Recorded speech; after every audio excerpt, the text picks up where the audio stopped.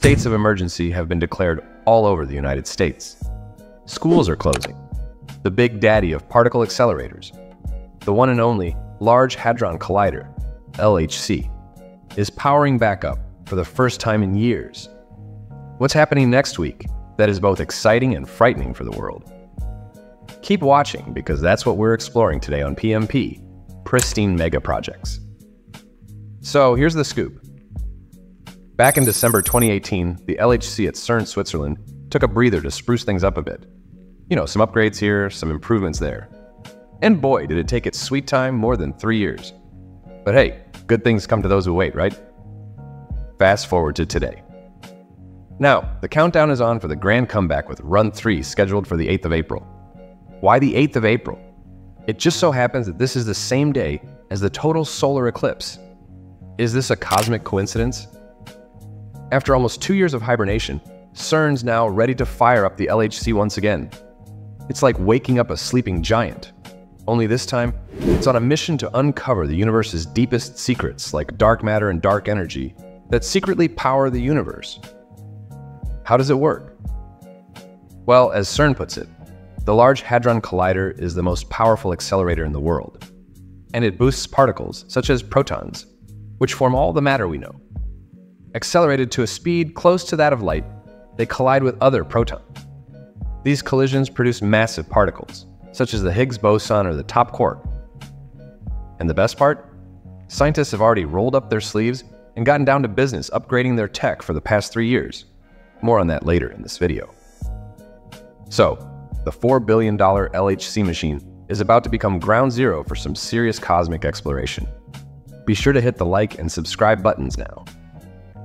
Liking and subscribing really helps the algorithm let others know about this channel.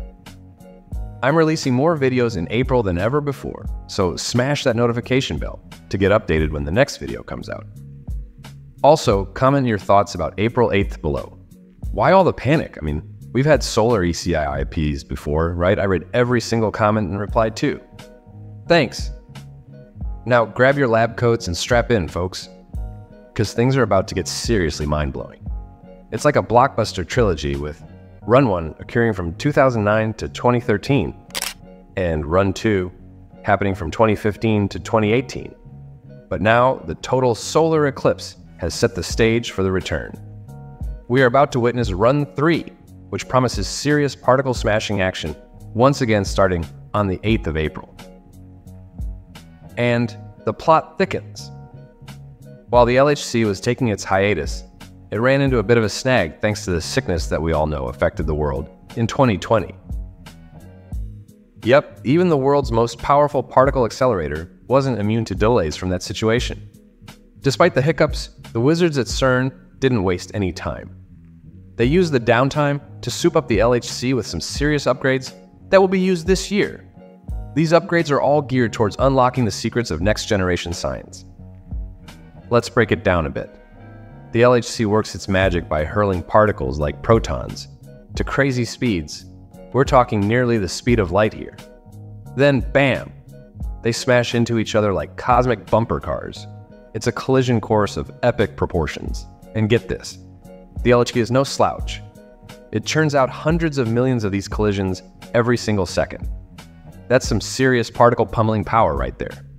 But why all the fuss? Well, at these extreme energies, scientists are basically playing cosmic detectives. They're hunting down elusive phenomena, like dark matter and dark energy. It's like trying to catch a glimpse of the universe's best-kept secrets. Stuff that's predicted to exist but hasn't shown its face yet. Let's dive a bit deeper into the heart of CERN's epic quest for cosmic secrets. It's like a giant game of subatomic billiards with astronomical stakes. So, here's the scoop. The LHC isn't just your run-of-the-mill particle accelerator. It's the gold standard, the heavyweight champ of the scientific world. And with these souped-up upgrades, it's ready to flex its muscles like never before. First up on the upgrade list, boosting the power of those injector machines. Back in Run 2, they were already pushing particles up to a staggering 6.5 teraelectron volts. TV. But now? Oh, they've cranked it up to a jaw-dropping 6.8 teraelectron volts. TV. That's like giving a single proton the kinetic energy of a flying mosquito. Don't let the size fool you. That's a whole lot of punch. But here's the kicker. Ramping up that energy isn't a walk in the park. It takes some serious magnet training for those superconducting magnets to get back into the groove after their downtime. We're talking about 12,000 individual tests just to get them up to speed. That's dedication, folks. Now, why all the fuss? Well, with these higher energy collisions, we're talking potential game changers. Think of it as cracking open the universe's playbook, one collision at a time. Now let's dive into some fascinating history about CERN, shall we? So picture this. It's December 1951, Paris. Representatives from various countries are gathered at a UNESCO meeting. What's on the agenda? Well, they're talking about creating a European Council for Nuclear Research. Sounds fancy, right? Anyway, after some discussions, they adopt the first resolution about setting up this council. And just 2 months later, bam! They sign an agreement giving birth to the Provisional Council. And guess what? That's when the acronym CERN comes into play. Pretty snazzy, huh? Now here's the juicy part. They had 18 months to formalize the whole deal and come up with what we now know as the CERN Convention. Talk about getting things done in a hurry. Fast forward to today, and CERN isn't just about poking around the nucleus anymore. Nope, their research has taken us to mind-bending depths of understanding about matter. We're talking particle physics, folks. And because of this focus, CERN's lab is often dubbed the European Laboratory for Particle Physics. Cool, right? The story of CERN keeps getting more intriguing. So it's June 1953, and after some back and forth, the final draft of the CERN Convention is locked in. Guess what? 12 new member states are all on board, signing up for this wild ride. This convention isn't just any old document. It's laying down the ground rules for how these countries will chip in to fund CERN's adventures. Plus, it's setting the tone for things like open access and how the whole organization is structured. Think of it like the blueprint for the CERN we know today. Now, signing on that dotted line, it's like lighting a rocket under CERN. Momentum shoots through the roof. They waste no time. Staff start flooding in, architects get busy, and plans start taking shape. They're not messing around. Fast forward to July 1955. Felix Bloch, the big cheese as CERN's Director General, grabs a shovel and lays down the first foundation stone. Talk about making it official. And from there? Well, CERN doesn't just meet expectations. It blows them out of the water. Those early dreamers, the scientists with stars in their eyes, they set out to create an international hub for groundbreaking research. And boy, did they deliver. CERN becomes the place where technology and imagination collide, pushing the boundaries of what we know about the universe. You're at CERN, right? They're on a mission to unlock the universe's deepest secrets. I'm talking about figuring out what makes everything tick, from the tiniest particles to the grandest galaxies. And guess what? They've got some seriously cool tools to help them do it, like these mind-blowing particle accelerators that basically smash atoms together to reveal the universe's building blocks. Now rewind back to 1954. That's when CERN was born. Since then, it's become this epicenter of global teamwork. Scientists from all corners of the globe gather here, pooling their brain power to tackle the big questions of the cosmos. It's like the United Nations of science. Their mission is pretty simple, really. First off, they're all about top-notch research in fundamental physics.